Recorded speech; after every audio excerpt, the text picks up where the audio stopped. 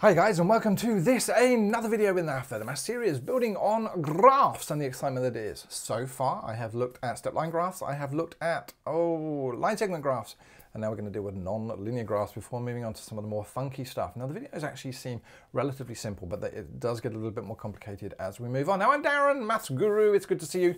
If you haven't already done so, can you sign up to my YouTube channel? Just let me know you're watching.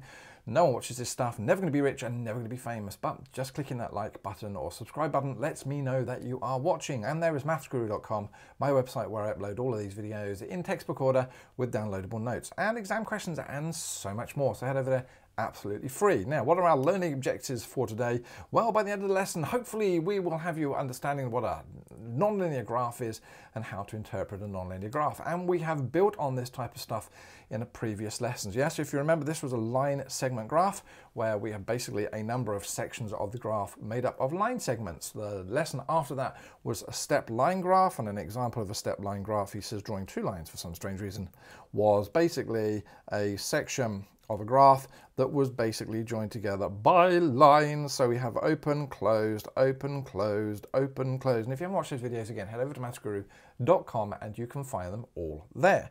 Now, obviously, linear in this situation means straight. So I suppose we're looking for examples of non-linear, meaning not straight. And there we go. Here are some examples of some non-linear graphs. I was sort of researching online and fairly limited what examples I can use because they have to be free. Can't use pay content.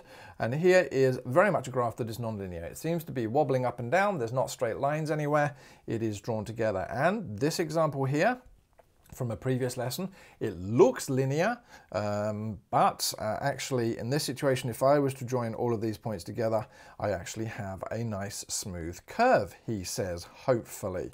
And then in my research, it was quite interesting because I looked and then I found out this one, and I don't know what draw my eyes to this, but there we go, latus rectum. I was like, I'm not particularly sure you can write that in mathematics, it's not particularly good. And then I thought, well, okay, let's learn a bit of Latin, let's just check what the Latin meant. Well, rectum actually in Latin is the word for straight. There, go figure, huh? Rectum, straight.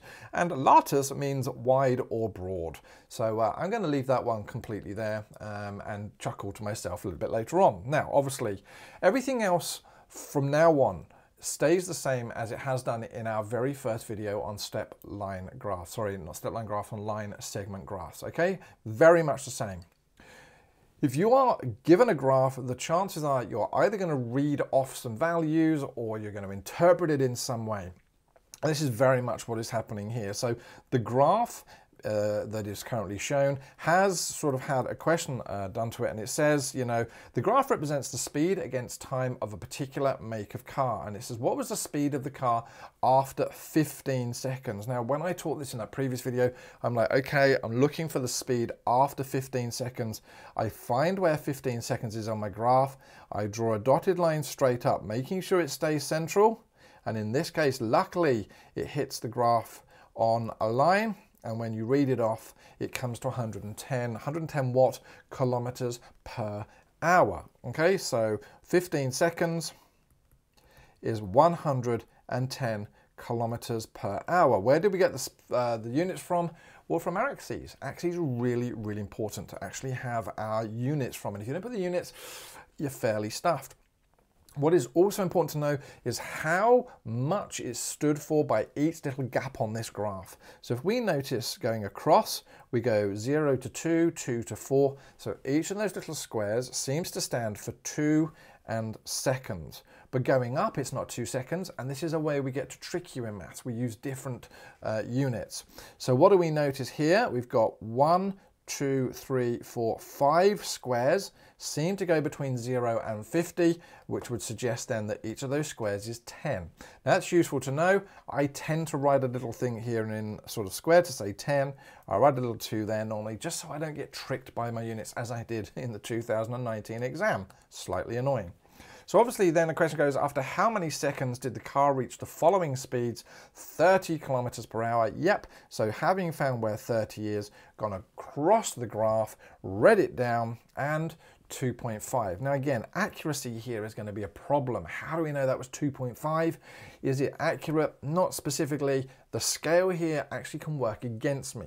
So when you draw your own graphs, try and choose a sensible scale. Yeah? Is this graph non-linear? Absolutely, because it's doing this, right? It's curving. So because it's not a straight line, it is non-linear, but the rest of it all makes perfect sense. How do you plot a non-linear graph? Well, in many cases, so long as you put the points on in the right places, and then you just make sure that you draw it using some sort of a curving line, that would be awesome. Sadly, a lot of people make silly mistakes with these type of graphs because they put all the little kisses on, for example, and this is me completely making it up, and then join all the kisses with straight lines. And your examiner will see through that in about 3.5 seconds and will go, no result, no marks, nope, because you haven't understood the idea. So in this situation, if we'd been given data and we had been asked to plot the graph, then as I say, there's some important information here that I've tried to put there to help you make sure that you do these graphs properly. Make sure the axes are labeled. Year, makes sense. And we've got population in millions. What else? Make sure the spacing between the numbers is uniform. Yep, we seem to have a gap for every 10 years. For some reason, we've decided to go up in 10 years. Or the data's been given to me. Don't have to start with 0, all right? We have here, started at 0 here with population in millions, but we started with 1811 there. So again, we can put our units on to make sure that's clear. Make sure you join all the dots together and don't use straight lines. I just talked about that a moment ago, right? So if we were going to plot this graph, take the data items, put it on and do whatever we need to do, right? So estimate the population in 1905. If this was a question to estimate our population in 1905, what would we do? Well, 1905 seems to be, roughly speaking here, draw a line up and go across, and it would be approximately 30 million people. So in that situation, I'd be writing 30 million. What about 1971?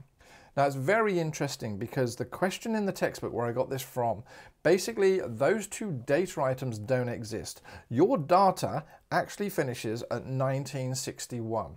So what's happened is this part of the line, or that part of the graph, has been drawn as a straight line. Why? I'll come on to that in the next section. But if our data doesn't actually go outside that line, we have to make a good guess. And you've done a lot of this in the sort of data stuff the data stuff for the first section, all right? And do you remember the two words we used? Yep.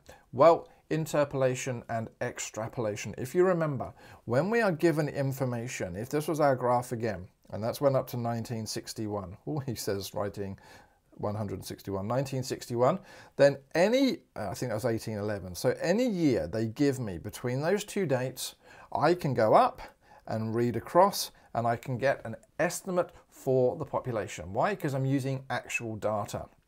As soon as I head outside of 1961, which is where my data finished, and I'm trying to do 1971 or 1981, for example, that is extrapolation. I'm looking outside the data now. Obviously, we would hope that the data continues to go up like that. We draw it as a straight line because we don't know, but the chances are it may well be that actually the graph does this, or the graph does that. That's probably not likely. So we don't actually know. So our data for 1971 would actually be extrapolation. It's a guess based on a trend. Oh, there we go. Now back to trends again. And there we go. As I say, most of this video builds on the stuff that you did in the very first section, you know, line segment graphs, reading off, making sure that you understand the data, and now adding the idea of interpolation and extrapolation. Well, I am done for the day. Thank you very much for watching this video. I look forward to seeing you in another one. If you haven't already done so, subscribe to my YouTube channel and head over to maffsguru.com, where, as I say, the videos are all there in order by textbook with downloadable notes, and the fun never starts. Well, it does over there. Stay safe. I look forward to seeing you again in another video. Bye-bye.